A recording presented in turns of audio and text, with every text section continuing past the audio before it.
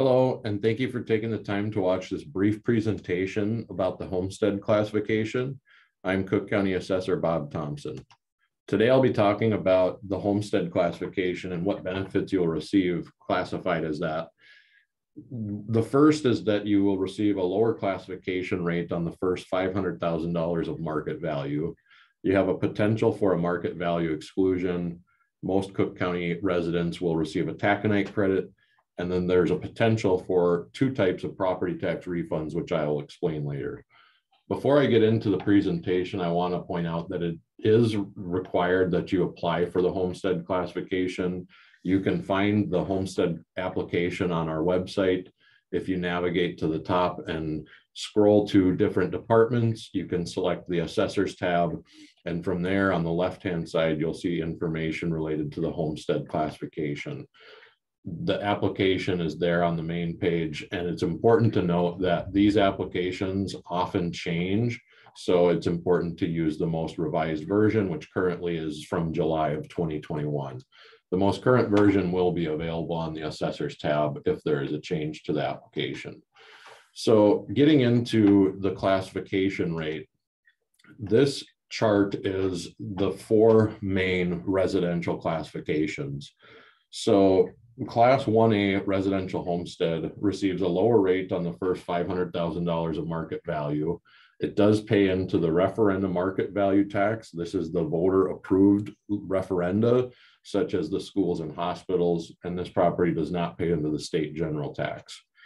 The Class 4B1 residential non-homestead pays a higher classification rate on all value at 1.25%.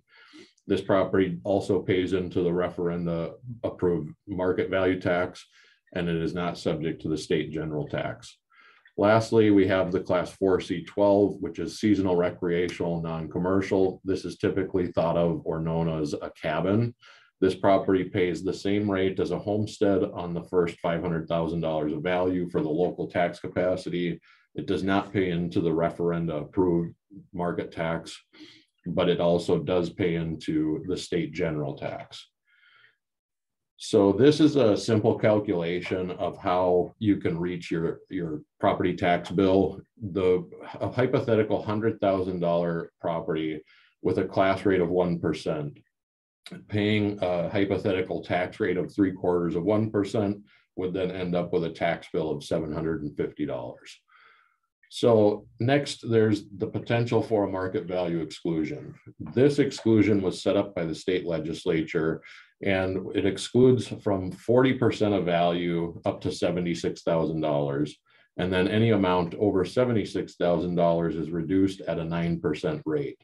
Effectively, once you hit $413,800 of value, there is no exclusion for the homestead. So if a property was valued at $76,000, you would reduce the market value by $30,400, resulting in a taxable market value of $45,600 as a homestead property. There you can see it's at the peak of this index. So on a hypothetical $100,000 property, you reduce the rate by 9% of the value over $76,000, which is $24,000. 9% of that is $2,160. So you take the maximum exclusion and reduce it by $2,160, resulting in a market value exclusion of $28,240. This property has a taxable market value of $71,760. So there you can see this falls in the chart right at the $100,000, and it was excluding about $28,000 of value.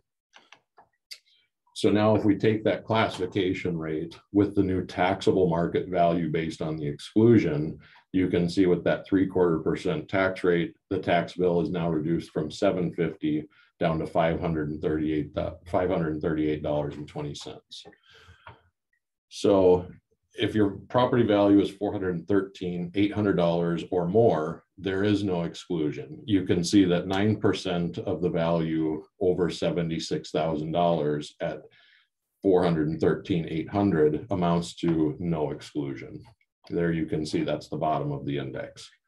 So on this property tax statement, I wanted to show this example where many taxpayers will see that their market value exclusion has been eliminated. And this is due to the property value exceeding $413,800. So this property did not lose its homestead classification. It lost its market value exclusion. You can see here towards the center of the page, the homestead is still applied for the 2022 assessment. Next, you may receive a taconite credit. This was set up by the state legislature back in 1977. A township where taconite is mined or quarried, or where there's a taconite concentrating plant, you receive 66% reduction to your tax bill with a maximum reduction amount of $315. If you are located in a school district where the boundaries are within 20 miles of a taconite mine or plant, you receive a 57% reduction to your tax bill with a maximum reduction amount of $289.80. This is a map of the taconite assistance area in northern Minnesota. So with your taconite credit, that $538 tax bill is hypothetically reduced by $289, resulting in a final tax bill on that $100,000 homestead of $293.40. Now, the potential for the two types of property tax refund, this is administered by the state of Minnesota. You can find information and the application on the Department of Revenue's website. And since these links will not work, I will put these links in the description below the video on the assessor's webpage and on our YouTube page. This credit is applied for on the M1PR form, which I will also include a link. There are two types of refunds that you can apply for. The first is the regular refund. This is if you owned and lived in your home on January 2nd of 2022 and your household income for 21 was less than $119,790. The special refund is if you owned and lived in the same home for both January 2nd, 21 and January 2nd, 2022, and your home's net property tax increased by more than 12% over those years. The net property tax increase had to be at least $100. And if the increase was not due to new construction or new improvements that you've made to the property. In this example, you can see at the bottom of the page, this is indicating if the assessor has noted new improvements or new market value. So if you have any questions, you can certainly reach out to the Cook County Assessor's Office. We'd be happy to try and answer your questions. Our number is 218-387-3650. Thank you.